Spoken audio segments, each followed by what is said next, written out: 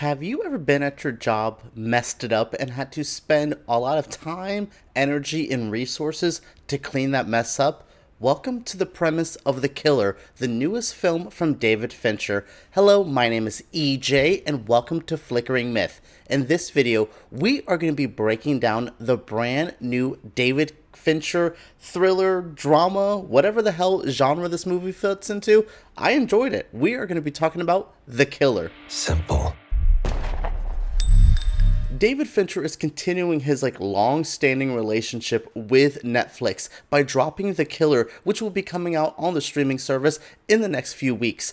I happen to really enjoy David Fincher, specifically that era of the late 90s to the early 2000s when I was getting Fight Club, Seven, we had Panic Room. This was an era of a filmmaker I enjoy. How he directed one of my favorite murder mystery kind of crime thrillers, Zodiac. He is a director I absolutely love and respect, though his last Netflix outing, Mank, I was not a fan of. Did not enjoy it. A bit too self-indulgent, a bit too just not my kind of cup of tea. So walking into The Killer, I was hesitant. It's like, okay, what's the new era of Fincher like? What's he going to be like when he's on Netflix? Is he going to be another Mank? Or is he going to throw us back to his prime? To me, this is prime David Fincher. This would fit in right into the fall of 1999. If they would drop this movie, the poster would be on every college film bros wall because it just has that aesthetic of 90s. There's a score,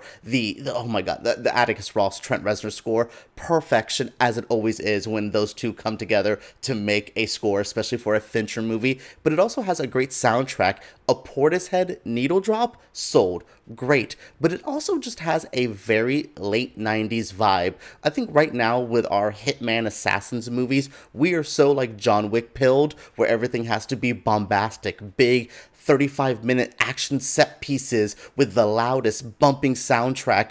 This movie is almost the complete opposite of it. It is a bit vibes. It's chiller.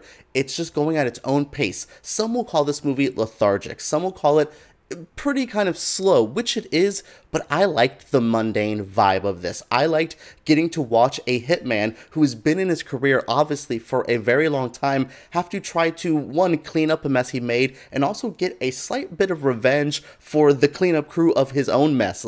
There was layers to this film that I really enjoyed, and it really spoke to me. I was enthralled by it. Yes, again, it is slow. It's not as action-y as you would expect it to be, but what was here is great acting, some really interesting character work, and one fight scene. There is one fight scene for sure that is one of the most memorable of the year. Overall, I think The Killer is one of the better Fincher movies out of recent memory, and Netflix's most interesting action-y movie they've done in quite some time. In the film, we follow Michael Fassbender playing our titular killer, who is a hitman pretty well established in his career. We're kind of dropped into not the origin story, not the end-all be-all of his kind of epic final mission. We're kind of just plopped into the middle of his career, and we're following as he does a assignment that we believe should just be another kind of cakewalk for him, but something happens, and this sends him on a path of having to fix the mistakes. And then also when he gets back home, things have happened from the people he was hired by,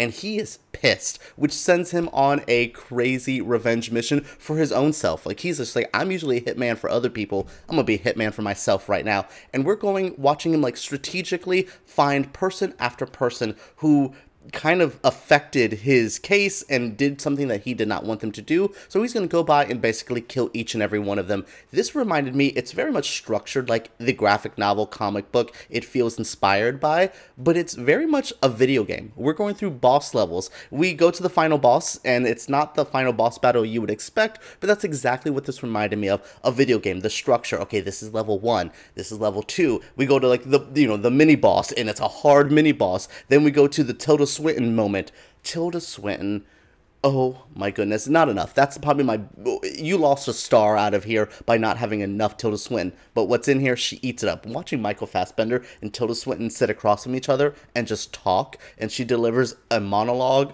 about a bear, I was sold. I was gripped. I was give me more of this. But yeah, we're watching him kind of just go through his Kill Bill checklist, and I was enthralled. I don't know why something so vibey and so slow was really sinking into me. I think right now we're just so indoctrinated with such bombastic, loud action movies and these spy movies and these like superhero movies that are just so in your face with everything.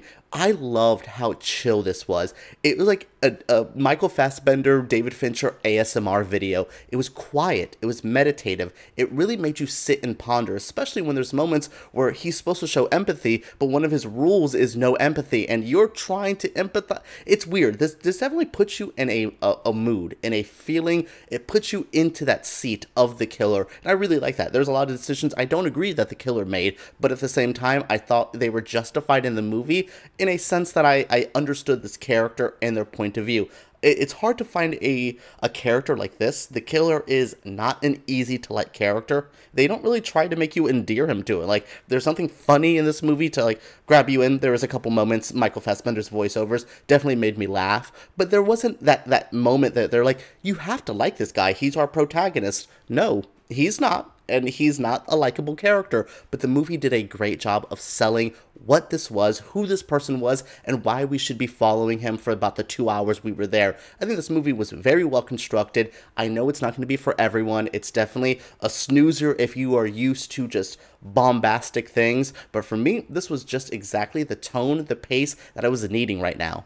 What I really love about David Fincher is he is a director who makes sure every department is on point. The costumings in this movie are not bold, they're not the most wild costumes you've ever seen, but I instantly know each and every character by their look, especially when we get to like the Florida like kind of gangbanger dude. Then we go to what just the signature look of the killer is. Then we meet Tilda Swinton's character, we meet a lawyer character, we meet a billionaire, and they're all dressed and they're all in a environment that screams out to these characters. Production design, costume design, very on point. The score, the soundtrack, I already mentioned it, it's great, but also the cinematography, the camera movements, the way the camera was used to move to make us feel things, the way they hid fight scenes so we can get a really fun fight scene, but, you know, definitely don't have to put Fassbender through getting his ass beat by like a pro wrestler looking dude. This movie is very smart with what it does. Again, it's edited in a way that I think it's a personal preference, but I think what you see here and what's on display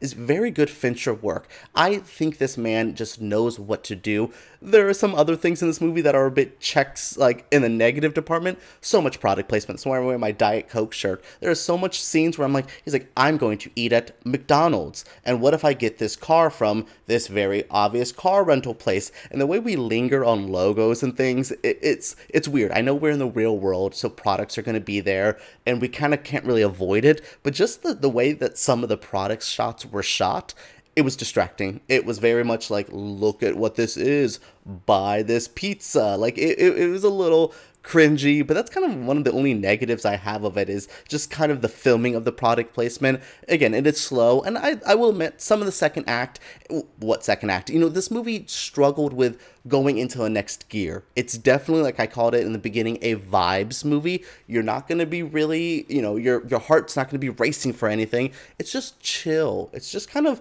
relaxed, which is so weird when you're dealing with the subject matter. I watched so many people get brutally murdered in this movie, but it was also like, just kind of vibing with it. It's a very weird tone and pace, and I don't think it's going to work for everyone. But again, Fincher knows what he's doing, and nothing was done on this movie by accident. It's smart to see what he did, and it's definitely going to be a conversation starter for the action, hitman, thriller kind of community. Well, that is it for my review of the new film, The Killer, from David Fincher, starring Michael Fassbender. Make sure you guys check it out when it comes out. I believe it has a small theatrical run before its Netflix debut. Does this scream theatrical experience? No, but if you are a fan of Fassbender and Fincher, it's some of their best work in recent years, so definitely give it a shot. But if you are going to watch it, I think Netflix is the perfect place to stream this. Watch it a couple times. Put it on, watch it once, and then put it on in the background while you're doing other stuff, so you can have the great score, the great soundtrack to really keep you going. What did you guys think of this review? What do you think of this film? Share your thoughts down in the comments below. Make sure you guys, oh my god, subscribe to Flickering Myth. We have a lot going on right now. We have so much going on the website. Award season is starting. We have a lot of awards coverage, so make sure you guys are tuned in. Don't think the killer is going to be in the awards conversation, but there's plenty of other Netflix movies that are trying out for that. Make sure you guys comment, subscribe, thumbs up, all that jazz, and let's talk about the killer and our favorite David Fincher movies right down below.